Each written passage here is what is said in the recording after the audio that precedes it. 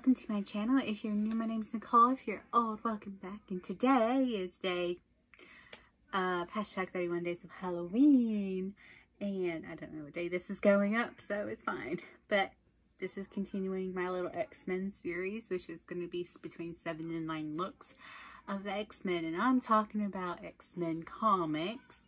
Let's go back to the 90s. Let's go back to the Saturday morning cartoon from the 90s, where it was like a lot of yellow spandex or yellow and blue spandex. That X-Men, because it helps with me since I can't really get color contacts in my prescription. It would work because my eyes are so bad and my eyes hate me messing with them and taking out my regular contacts, so it just wouldn't work. So, but since in those comics they're always shown with like white eyes or yellow eyes, like just a, you know, like all over, like kind of like all over their lid kind of thing, or red or yellow or green or whatever. So it works out just to do that one, that version. Plus I get to paint my chest. It's a little funner on some of them. So today I'm going to do good old Cyclops, and yeah, so this is the version Cyclops I'm doing. They're about the same. They should be the same. So yeah, so he's got this little visor doohickey around his eyes, going to like almost like glasses. So yeah, we'll see how that works out. I wanted like the close up of his face, like how they line his face, and then that's like that part. So man, and I'm thinking his pecs might be bigger than my boobs. So not saying something. I'm an F. So let's get started. I would like to find some model magic, like in these little packages for $1 at Dollar General. So I kind of want to see if I can make that piece around his visor like 3-dimensional. Maybe not as moist type of thing. Will you stay on my forehead? I got some lash glue I could use. I think that'll work. And then I'll get like this whole visor moment out of him. I like that idea. Like a lot. Okay, I'm gonna go with it. I'm just basically experimenting. Who the fuck cares? If I can like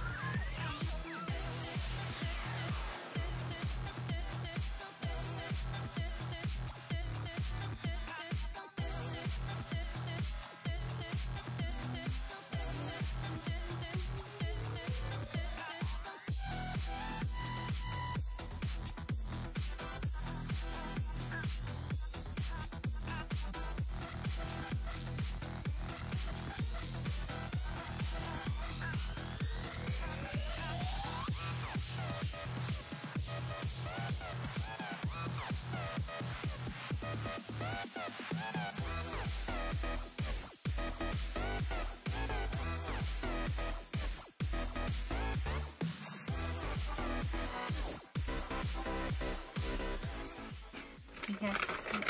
Hair on his forehead.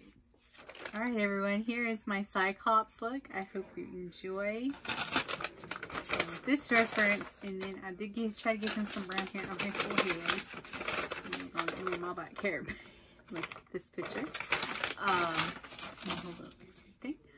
So yeah, hey, the modeling magic stayed on even though it was supposed to dry.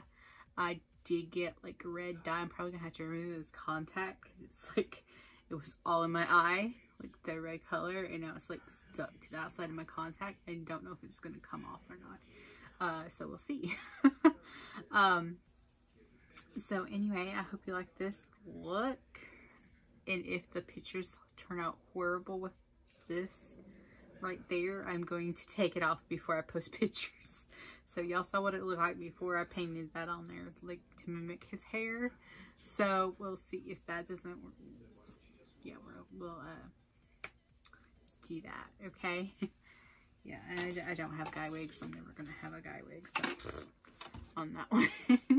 So yeah, if the pictures don't, if I can't get one to turn out decently with the hair like that, I'll take that off real quick and just leave the forehead the way it was, okay?